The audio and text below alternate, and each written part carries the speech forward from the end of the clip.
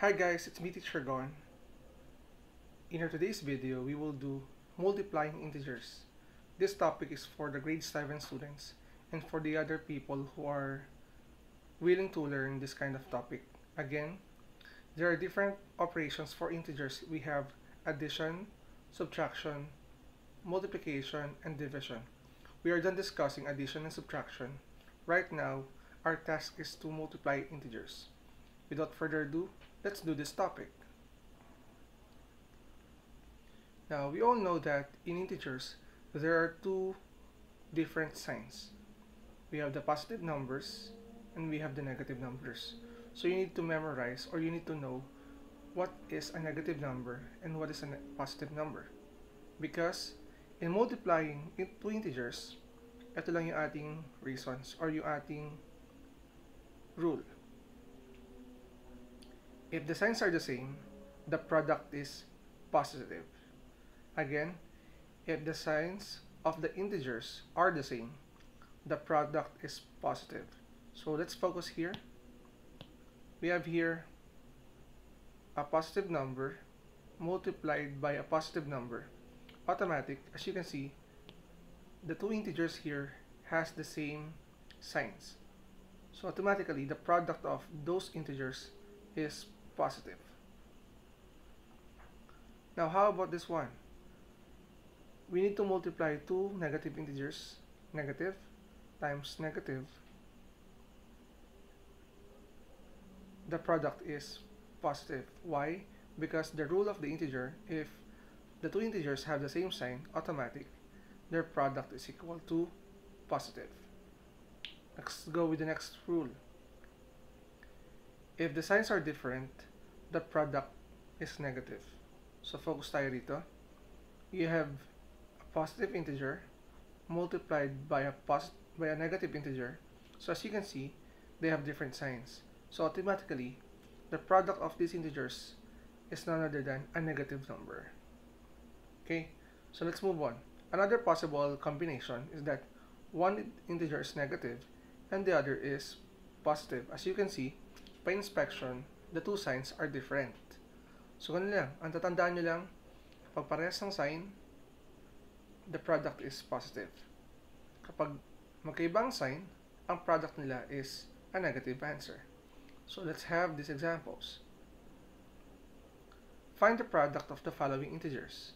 As you can see, you have here the first example, 5 times 6.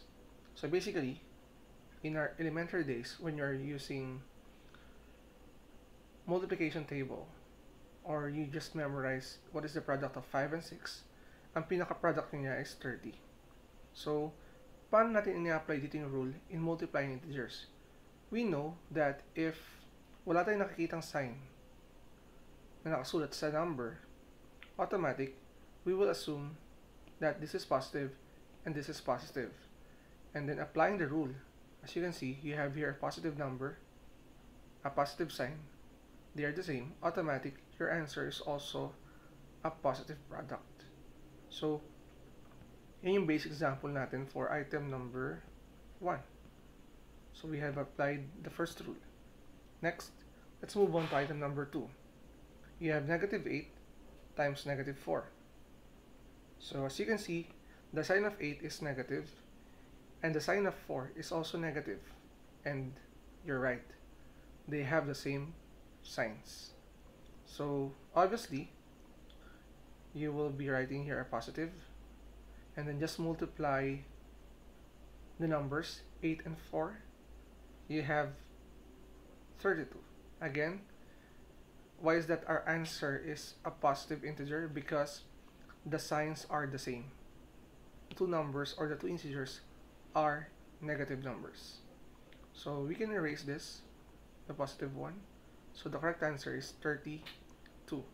Let's move on to item number 3. For number 3, gumamit ako ng parentheses for us to show that the numbers are being multiplied. So we have negative 2 times 9. So what is the product? So look at the sign of 2. This is negative. and this is positive. So as you can see, the signs are different. So normally, you will be writing here a negative answer, and then simply multiply the numbers. 2 times 9 is 18. So the correct answer for item number 3 is negative 18. Now let's move on to item number 4. So we have here 10 times negative 5. Your first number or integer is positive and the other is negative. So obviously this is a negative answer. So you have negative, and then 10 times 5, that will give you 50. Okay, that's it for item number 4. For number 5, we have negative 4 times 7. This is negative, this is positive, so we will assume, or we will conclude that the product is negative. So you have negative, then 4 times 7, that will give you 28. So, in-apply natin yung rule number 2 natin for item or example number 3, number 4, number 5, wherein if the integers has different signs, automatically the product is negative. So let's move on with more complicated example wherein we will multiply 3 or more integers but applying the same rule. Apply pa rin natin same rule na meron tayo. So you have 4 times negative 2 times negative 5. Mentally, I can easily find the product of these integers. But I will show you the step-by-step process para madali nyo master yung topic natin. So basically, when you multiply, when you have this is positive, this is negative. Multiplying these two numbers, that will give you negative 8 because they are different.